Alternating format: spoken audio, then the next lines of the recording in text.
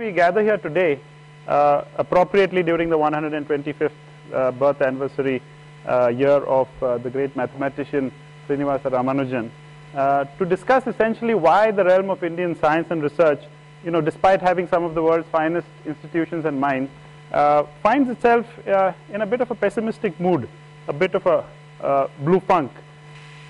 This is the first time in history of India in the last 300 years that India has received some respect from the Committee of Nations.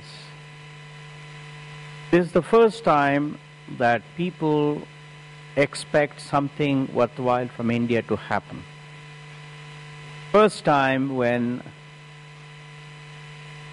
the influential people and thinkers get excited about India.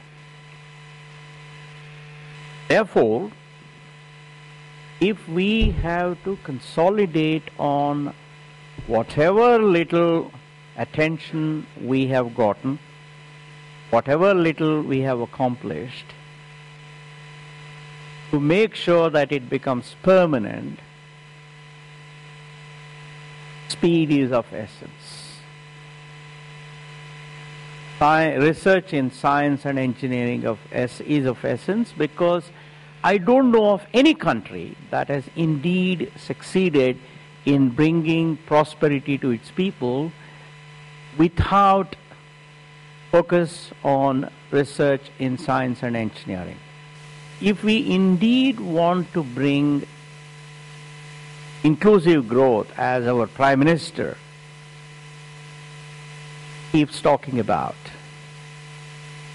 then we must realize that focus on research in science and engineering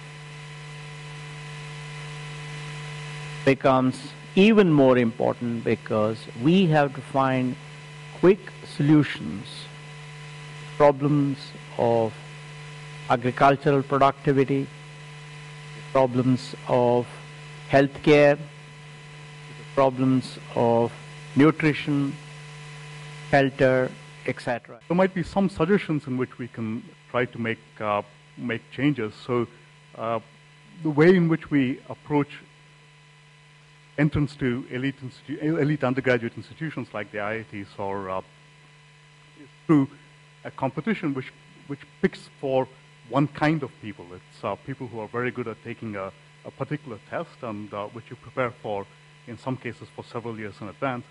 And this may not necessarily be the way in which we can train people to take a career in science or research, which often has a very different set of skills, of being persistent, of being comfortable with being confused for a long period of time, and just liking something for its own sake, rather than for a very immediate goal.